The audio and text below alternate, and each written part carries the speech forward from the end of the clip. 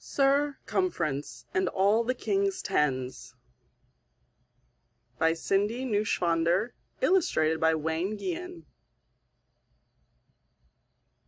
Sir Cumfrence and All the King's Tens, Place Value by Cindy Neuschwander, illustrated by Wayne Guillen. The last time we saw the king he seemed a bit gloomy, said Lady Di of Amateur to her husband Sir Cumfrence one evening. His birthday is soon. Let's give him a surprise party here at our castle to cheer him up. We could invite people from the entire countryside. That's a fine idea, answered Sir Cumfrence. We'll plan a huge celebration for him. Lady Di sent out invitations. Servants rushed about the castle, cleaning and cooking. Carpenters built long wooden tables while seamstresses sewed tents. Guests began arriving in groups. Each day more kept coming. Lady Di showed the guests where to stay. Rooms filled up quickly. The castle is already exploding with guests, and an even bigger group is arriving this afternoon, she told Sir Cumfrence one morning. King Arthur's party is tonight, and I'm not ready. What a royal mess. Sir Cumfrence nodded. I'll gather everyone in the meadow to get them out of your way. Soon a large crowd stood in the grassy field outside the castle walls. The king will arrive in a few hours, began Sir Cumfrence. Let's practice a royal march of greeting. Would everyone step smartly toward the center of the meadow? Pandemonium broke out. Knees marching high knocked into arms swinging wide. The knights of the Round Table crashed into each other, falling into metallic heaps. Lady Di appeared in the middle of this confusion. I need to know how many guests will be here for lunch and then how many for dinner, she called to her husband over the clatter. Sir Cumfrence waved his arms. Attention, he bellowed. We need to know how many guests of you are here. But everyone kept milling around. Counting the crowd seemed like an impossible job. Sir Kell stepped forward with a suggestion. Forming small circles of people might work, he said. Each group could count its members and call out how many. Lady Di could then add up the numbers. Let's try it, said Sir Cumfrence, shepherding guests into groups. 61, 111, 58, 17, 46, cried out voices in the crowd. No good, said Lady Di, stopping them. My head's spinning just trying to keep track of all those numbers. We could march in one straight line, said Sir Lionel Segment, counting up from 1 as we pass. So the group formed a queue. They began moving forward past Lady Di. The line was so long it had disappeared over the hill. Too slow, noted Lady Di. The king's birthday will have come and gone before I finish figuring this out. And I'm getting rather hot standing here, complained Sir Tangent, inside his armor. Others agreed. Let's set up some tents, said Sir Cumfrence. We can get into the shade while we think of another way to count everyone.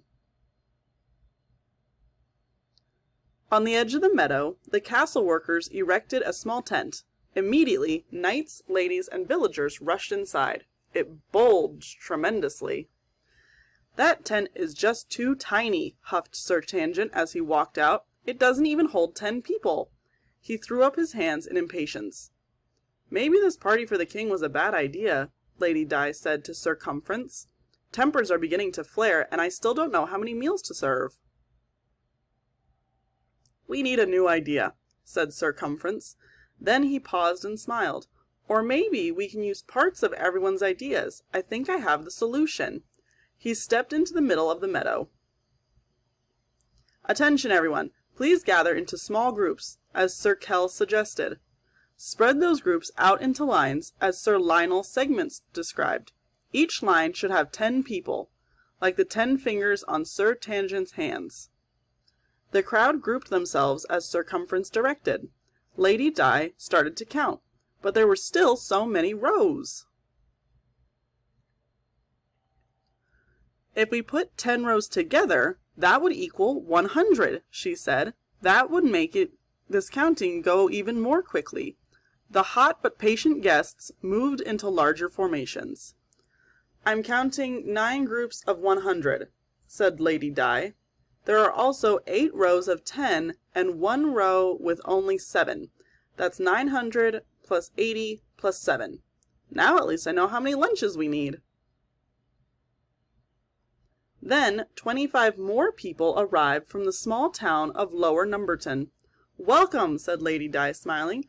"Could you get together in rows of 10, and could 3 of you join that line of 7 to make another row of 10? 2 new groups of 10 joined the other 8 rows of 10 and made a new group of 100. 1 more row of 10 remained, with a lone farmer and his wife standing shyly just beside it. "Oh my! Now we're up to 1,012 guests," murmured Lady Di. Several more tents of different sizes were set up to provide shade for everyone. To the left of the tiny tent that fit 9 people or fewer, the castle workers pitched a bigger tent. It could hold up to 9 rows of 10, or 90. Next to that tent, there was a bigger one up for as many as 9 groups of 100. An enormous tent was next for crowds of up to 9,000. "We'll serve lunch in the largest tent," declared Lady Di. As everyone was finishing the last luncheon bits, a cloud of dust appeared in the distance. More guests were coming. It was a huge group from the king's city, Camelot. "Greetings, Sir Cumfrence," called the leader of the caravan. "We're here for the party. The king and his nobles should be arriving shortly." "Well then," said Sir Cumfrence, rubbing his hands together briskly, "let's find a place for all of you." It took a while, but the Camelot guests were finally organized. They had 8 groups of 1,000, 9 groups of 100, 8 groups of 10, and 7 singles. Lady Di sent a messenger back to the castle to add 8,987 to the 1,012 guests who were already there for the evening feast.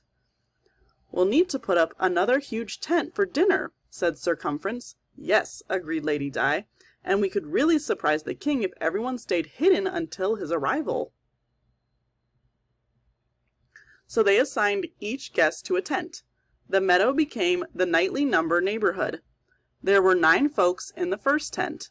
There were 90 in the second tent next door. There were 900 in the third tent, and 9,000 in the fourth tent. The 5th tent was empty except for 1 long wooden table and benches. Lady Di passed out silk scarves to each person, saying, "The color of your scarf matches your tent flag." The entire group gathered to practice their surprise greeting for the king. They had rehearsed only once when a trumpet blared in the distance. "Ba ba ba ba! The king is arriving!" yelled Sir Cumfrence. "Hurry into your tents and wait for my signal." When the king arrived, he had a sour look on his face. "It's my birthday," he muttered grumpily, "and I've been stuck on the back of a horse for hours. Where are all these tents for? I'm in no mood for a jousting tournament." Sir Cumfrence and Lady Di welcomed the king. "Your Majesty," said Lady Di, showing him to his seat of honor. "A birthday greeting for you," said Sir Cumfrence, bowing and clapping his hands. This was the signal the hidden guests were waiting for. They streamed out of their tents, signaling, singing, and dancing. The king was surprised. His sour look began to turn into a smile. At the end of their performance, everyone lifted and lowered their scarves, 1 row after another, starting with the largest group of 9,000, then the group of 900, then the 90, and finally the 9. It looked as if the shimmering ocean wave had crashed at the feet of the king. He stood and applauded. "Well done! Thank you, my friends!" Lady Di clapped her hands. "And now, let's eat!" After a tasty dinner, the cooks brought out an enormous birthday cake with other delicious sweets. The guests cheered as the king blew out the candles. Then everyone heard the thunder of hoofbeats. "Uh-oh," said Sir Cumfrence, "another group approaches. Their flag shows them to be from the city of Addingmoor." How many more tents will we need? He wondered out loud. And how many more desserts will that be? Asked Lady Di. I hope we have enough cake. The concept of place value, or where numbers live, allow us to make any number using the digits 0 to 9. A digit's place tells its value, or how much it's worth. In the story, 9,999 guests showed up for King Arthur's party. The number tells us that there are 9 groups of 1,000, 9 groups of 100, 9 groups of 10, and 9 single guests. The guests filled the tents in a nightly numbered neighborhood. Thousands, hundreds, tens, ones. The next time you see a big number, try imagining the digit live in a numbered neighborhood. Each digit's place, or tent, is 10 times bigger than the one to its right.